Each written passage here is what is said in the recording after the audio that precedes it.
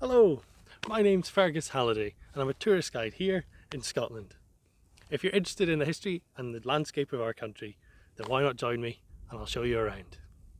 Today we'll be following in the footsteps of the ruthless, scheming families that inspired Game of Thrones, as well as cattle rustlers and brigands and the firebrand preachers of the National Covenant, as we follow the Thieves Road up into the Pentland Hills. Last time we came around the reservoir to the dam, and now it's time to head up into the hills along the Thieves Road proper, all the way to Cauldstane Slap. It's got to be one of my favourite place names. The slap comes from slope, meaning a mountain pass, and you'll see quite a few dotted around Scotland. The route we're walking along today is the main route from the fruitful central belt for cattle to drive all the way across the English border into the market towns of northern England. Tens and thousands of cattle would be driven annually, as well as around 30,000 sheep in the opposite direction, coming up from the borders to the market towns in Falkirk and Lanark.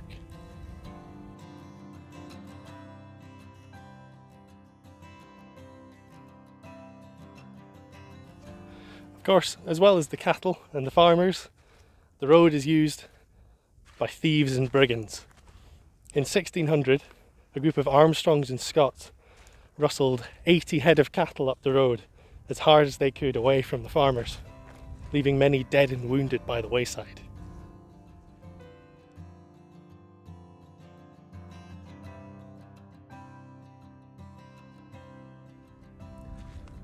Walking through all the boggy ground, speaking to camera with the sun in your eyes, is not the best way to do this route. Oh. Of course, I didn't listen to my own advice, and a short way up the path I took one misstep into the sphagnum moss, all the way up to my knee. Thanks, universe. Oh no. As my wet trousers began to chafe, it did get me thinking about how practical kilts that stop at the knee are while traipsing through the wet heather. Not even my Gore-Tex gaiters could prevent the damp clinging to my calves. I wasn't taking any chances anymore, so gratuitous slow-mo jumps from now on. With the advent of rail and steam, these routes became less and less trodden, but you can still see in parts along the route the original parallel dikes, wide enough for several cattle alongside one another, that stopped the herd from straying too far off the trail. As we climb higher up the slopes, in and out of the shadow of the hills and nearer to Cauldstane Slap, you realise how cold and remote this place could be on a less sunny day, as the name might suggest. But this wasn't just the refuge of thieves, it was also the site of a conventicle in 1684. But what is a conventicle? Now, to tell this story requires a bit of background, because it is quite complicated. King James VI of Scotland was baptised a Catholic, but was a lifelong Protestant, and in 1603 inherited the crown of England as well. Now, that meant he had two separate kingdoms with different political structures and different churches, and he wanted more unity. As king in England, that meant he was the head of the Anglican Church, whereas in Scotland under the Presbyterian Kirk, he was just another member of the congregation. The Anglican Church has a hierarchy quite similar to that of the Catholic Church, with bishops and archbishops and the like, whereas the Presbyterian Kirk is run by the General Assembly and is a much more flat system. In trying to achieve unity, King James favoured the Anglican model. With him as the head of the Kirk, it gave him more control, and if there's one thing that Stuart kings like, it's being in charge. He imposed multiple changes that divided the General Assembly and brought in a more Episcopalian church. His son, Charles I, also imposed more changes, but despite being born in Scotland, the last king crowned at Scone, and having a Scottish accent, he really did not understand the country.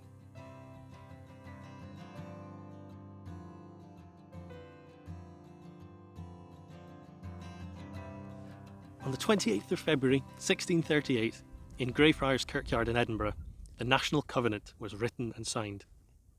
It outlined the Church's direct covenant with God, that they were God's chosen people. There was no need for bishops and archbishops and any of this popery that was heresy to the Presbyterian Kirk. Ministers took it out to their congregations, and some 16% of the entire country signed the document, whether they'd written their name before or it was the first time with a pen in their hand.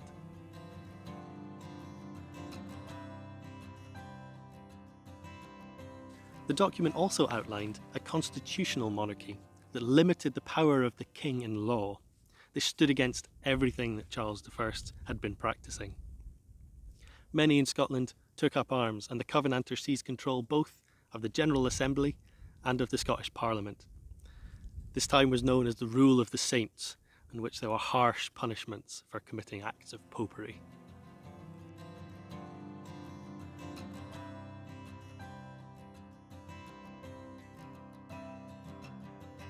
In 1643, the Covenanters went one step further.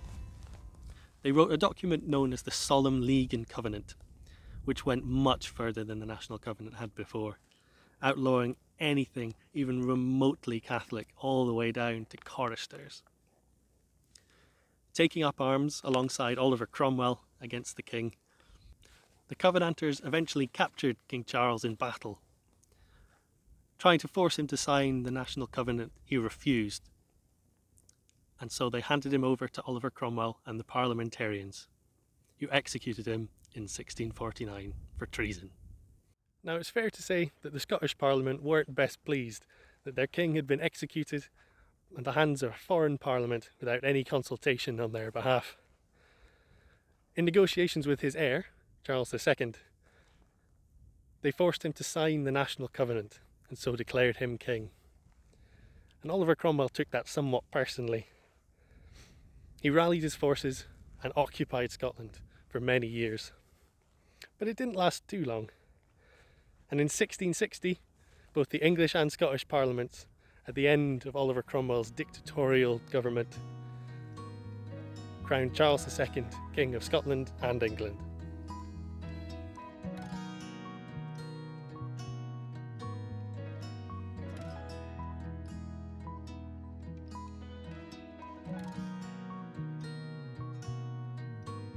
Following Charles II's restoration, the Episcopalians took full control of the General Assembly of the Church of Scotland, and the Parliament, fearful of the people who had brought around the death of their king, proscribed and criminalised the Covenanters. Of the 1,000 ministers in Scotland, only 262 refused to take this new vow to Charles II. They boarded up their churches, took their congregations, and headed off into the hills to hold their services amongst the heather. It's these secret covenanting services in the hills that were known as conventicles. The Tennant family, who bought the tower and the estate from the Crichtons in the last episode, were likely involved, hence their rebuke in the record for religious nonconformity. In 1684, the preacher here was a man named James Renwick. Born in Dumfriesshire, he'd studied at Edinburgh University and had witnessed the hangings of the ministers who'd refused to take Charles II's oath. A man of faith, of strong faith, he'd seen these martyrs and thought that was the future for him. He travelled abroad to Groningen to become an ordained minister, and returning to Scotland, quote, full of zeal and breathing forth threats of assassination, he took up the fight against the king. He and his supporters marched into the town centre of Lanark, brandishing copies of the Act of Parliament that named the king's Catholic brother James the heir to the throne. This was totally unacceptable for the Covenanters. James declared that Charles II had turned court into a brothel. He demanded a return to the rule of the saints and took hammers, tearing down the Market Cross. Unfortunately for James, Charles II soon died of a stroke. Before anything could be done, James VII was crowned king.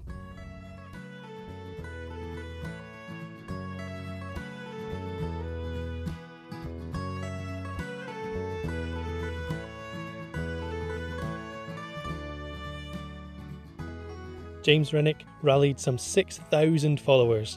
In his own words, he described them as a poor, wasted, wounded, afflicted, bleeding, misrepresented, and reproached remnant.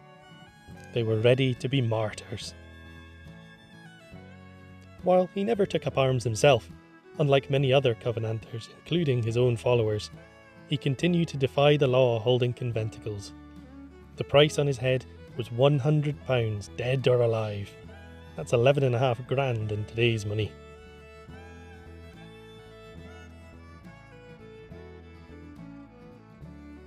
A letter from a busybody to the local General Thomas de Yell, ominously known as Bloody Tam, read, "Sir, having received information of a conventicle kept at Cairn Hill upon the 1st instant, and another at Cauldstane Slope, where several men were in arms, and diverse women present, we desire your Excellency to give such orders for discovery of these persons, and apprehending them, and of the heritors on whose ground the conventicles were kept, as you shall think fit." The laird down at the Cairns Tower could well be in trouble. But James Renwick's luck eventually ran out. Staying at a smuggler's inn on Castle Hill in Edinburgh, he was overheard at evening prayers by a customs officer who recognised his preaching. He waited until morning and ambushed him as he woke. James fended him off with a pistol, making his way and escape down to the Cowgate before he was eventually captured.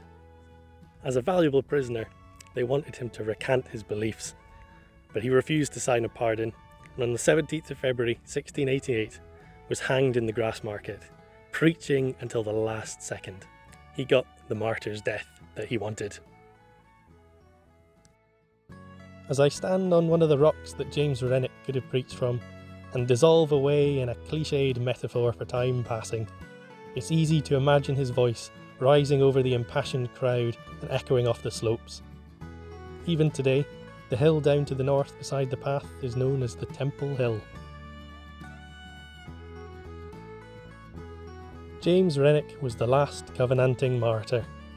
A matter of months after his head was displayed on a spike above the Edinburgh city gates, William and Mary were invited by 7 English nobles to invade and depose the Catholic king. In November 1688, they took control of the English Parliament. And in Scotland, the moderate Covenanters struck a deal with the new monarchs and were welcomed back into the General Assembly. To cap off the walk, it's time to head to the top of East Cairn Hill. As well as the spectacular views across the central belt, there's a Bronze Age burial cairn to have a peep at. These ancient stones have stood here for over 3,500 years, millennia before the Crichtons schemed their way into royal favour, before cattle were preyed on by the brigands of the hills, and before James Renwick roused his reproached remnant into action. It's been heavily rebuilt by walkers for centuries. By the time archaeologists got here, there wasn't much left besides an arrowhead and a couple of human bones. Now, it's a marker for the passage of time. It's stood here for millennia, looking over the landscape as it's changed, and will continue to change inexorably on into the future. Thanks for coming along on this walk today. If you've enjoyed it, then please do give it a like below, and keep an eye out for the next instalment, wherever it may be.